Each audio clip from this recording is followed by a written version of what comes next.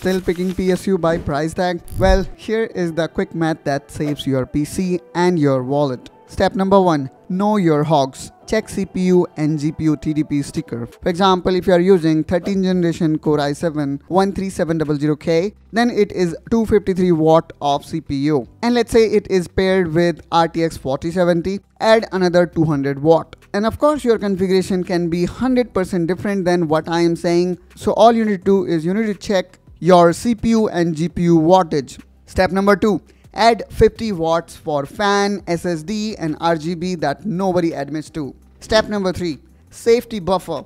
Multiply whatever total that is coming in terms of watt. For example, let's say CPU 250 watt, GPU also 200 watt, and then 50 watt for SSD. So that's coming to be 500 watt.